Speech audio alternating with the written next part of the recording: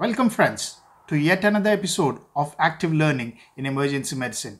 My name is Sajad Pathan and today I shall take you on a journey to learn about renal and genitourinary emergencies. This session is going to be slightly different to what we had been doing in our previous videos. Here we are going to approach this session in the single best answer format. As you all may be aware that the College of Emergency Medicine is moving from its previous short answer question format to the single best answer, and this session was made to address that concern which many of us have, like what would be the question framework and how they are going to frame it.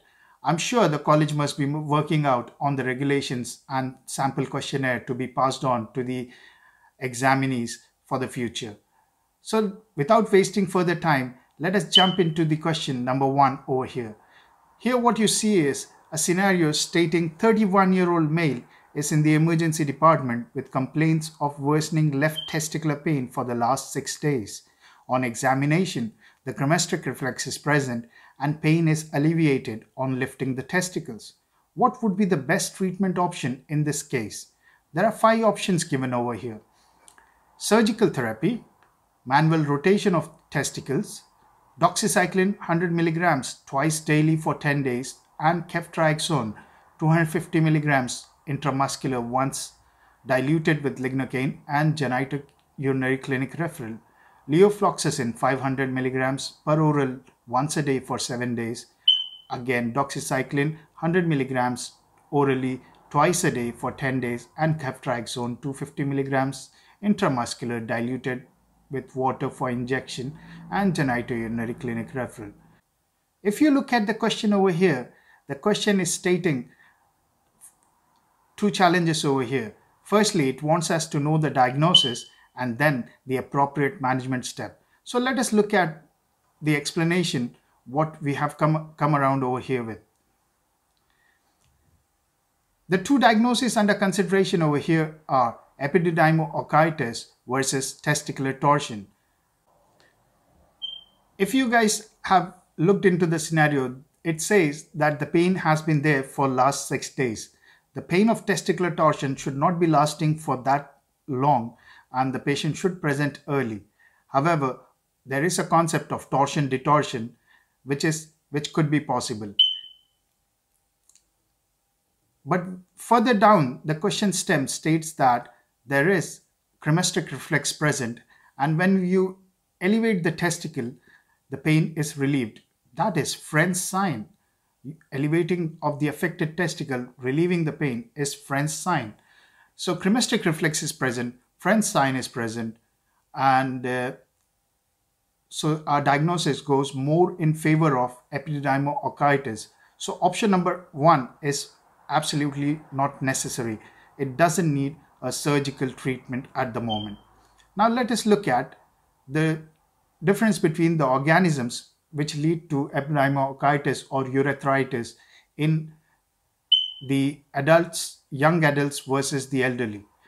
The age of demarcation theoretically is 35. You should remember anybody less than 35 is sexually active and the organisms implicated are gonorrhea and chlamydia. Gonorrhea and chlamydia are treated with ceftriaxone single dose and doxycycline for 10 days.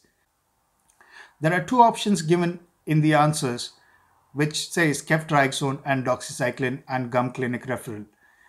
But a point to be noted over here is ceftriaxone when given intramuscularly is extremely painful and hence it is recommended that it should be diluted with lignocaine. So the option C appears to be correct in this scenario. Let us move further ahead with question number 2. A 69-year-old male is in the department with suprapubic abdominal pain. He has not passed urine for the last 10 hours. He never had such a problem in the past and denies any fever, chills and vomiting. He's in severe agony. When you palpate his abdomen, you feel a dull note on percussion up to the level of the umbilicus. His observation suggests a heart rate of 110 per minute. The bladder scanner suggests a urine retention of 850 ml What is the next best step in the management of this patient? Options are emergent urology referral, give tamsulosin, paracetamol and a trial to urinate in a urinal, suprapubic drainage, urinary catheter placement and discharge with urology follow-up as an outpatient, and AAA screening. The question classically shows that this patient is in urinary retention. However, anybody with abdominal pain above the age of 60 or 65 needs a AAA ultrasound screening, but that could be done after you have addressed the major concern over here, which is urinary retention. So passing in a urinary catheter and planning for a discharge with urology follow-up as an outpatient would be the appropriate answer. Remember, AAA ultrasound for all patients above 60-65 years of age is to be done for every patient who comes in with abdominal or back pain, hematuria and collapse. So the answer is placing a catheter and arranging a urology follow-up as an outpatient. Let us move to question number 3. The question number 3 states, 71-year-old male is in the ED with on and off bright red hematuria for the last 3 days. He has been to his GP who requested blood test and urinalysis. He had been previously healthy and is stable on examination. Physical examination is unremarkable. He quit smoking 10 years ago. He is freely voiding urine and gives a specimen. The urinalysis suggests pinkish red urine with 4+ RBCs. AAA screen is negative. The lab tests are normal and urine test results in 400 RBCs per high power field. What is the next best step in the management of this patient? Outpatient follow-up in urology clinic in 2 weeks. Emergent CT abdo and pelvis for renal stone study. Emergent ultrasound kidneys. Emergent CT abdo and pelvis with contrast and admission. Urology admission for cystoscopy. Let us look at the explanation given. Look at his age. He is 71 years of age. Is he able to void freely? I think so, he is able to void freely. Is he stable? Yes, he is stable. Any distress seen? No. A AAA ultrasound screen is done and that was negative. The blood tests were done by the GP and they are all come back normal. Urine RBCs are present. Can it be stones? It's unlikely for a patient of this age to have renal calculi. Does he need admission when everything else is stable? Will a CT or ultrasound done in the emergency department be useful now? If you have asked these questions, will it change your plan of management? I believe a painless hematuria in this age group is malignancy, and the hint in the question scenario was he is a smoker. Renal cell carcinoma or bladder cancer cannot be excluded out. So the answer would be outpatient follow-up in urology clinic within 2 weeks. Let's move ahead with question number 4. 61-year-old female is brought from the waiting lounge after a hemodialysis session following a transient loss of consciousness while she was getting ready to go home. She is known to have diabetes, hypertension, chronic kidney disease, and have been recently started on dialysis through an AV fistula. Her ECG is normal and the nurse is obtaining her observations now. What is the most likely complication of the ESRD treatment in this case?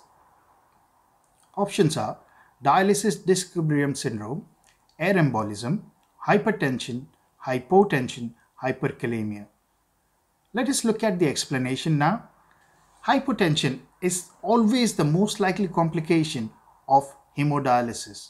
Hemodialysis does not result in hypertension except in certain cases like dialysis disequilibrium syndrome, where nausea, vomiting and hypertension can happen in somebody who's been recently started on dialysis. But it's not that common. Post-dialysis hypokalemia has been implicated as a cause of mortality in some studies in conjunction with pre-dialysis hypokalemia. So the answer in this scenario is hypotension.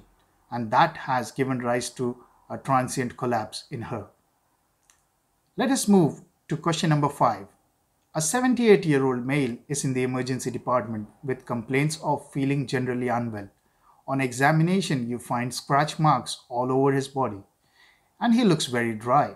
His observations are heart rate of 111, blood pressure 110 by 54, respiratory rate is 19, saturating 93% on room air, and a temperature which is normal.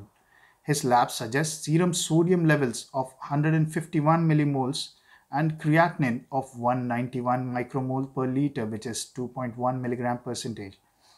As per the KDIGO criteria for an AKI, which of the following is the least validated?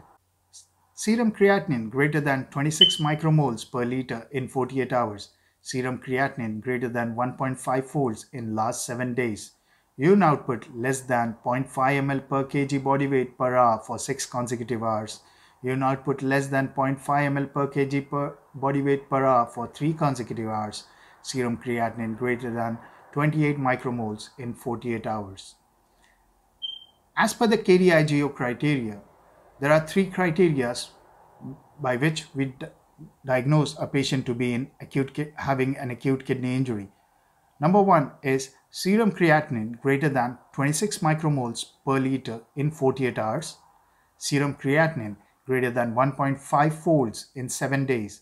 And thirdly, urine output less than half ml per kg body weight per hour for 6 consecutive hours.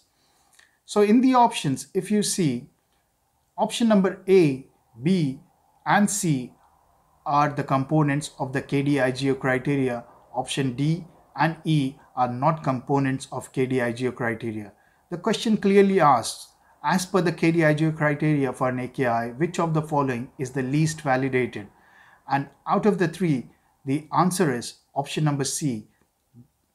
This has been least validated criteria of having urine output less than half ml per kg body weight per hour for 6 consecutive hours. The other way to look at it is, are you going to keep the patient in the emergency department for 6 consecutive hours and then define AKI? So this has been the least validated criteria. Let us move forward and see the different causes of acute kidney injury. Acute kidney injury could be broadly classified as pre-renal, renal, and post-renal. Pre-renal AKI is basically shock. Any shock can lead to a pre-renal AKI, whether shock is due to hypovolemia, cardiogenic shock, or any other kind of shock.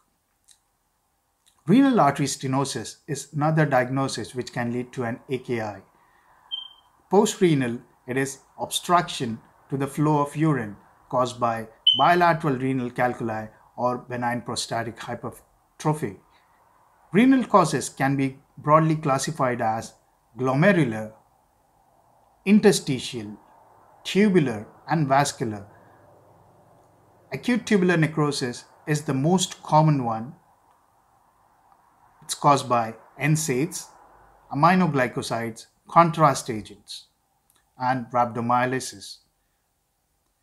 Glomerular causes could be further classified as nephritic and nephrotic.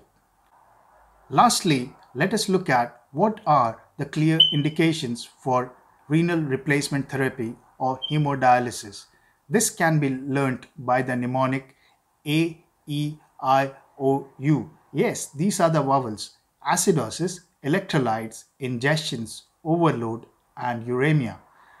If there is refractory acidosis, pH constantly staying less than 7.15, with correction, this needs dialysis.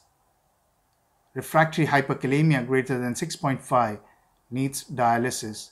Ingestions such as alcohols, ethylene glycols, and metformin, aspirin, lithium, theophylline, these need to be dialyzed.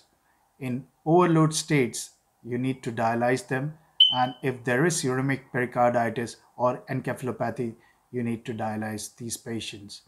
That's all for renal and genitourinary emergencies. Do let me know if you like this pattern of videos or you want me to mix the questions along with the facts and then present the videos. I would request you to hit the subscribe button and like this video. Put in your comments on what next you want me to make the videos on so that I can start preparing for it. Till then, happy learning, stay safe, peace.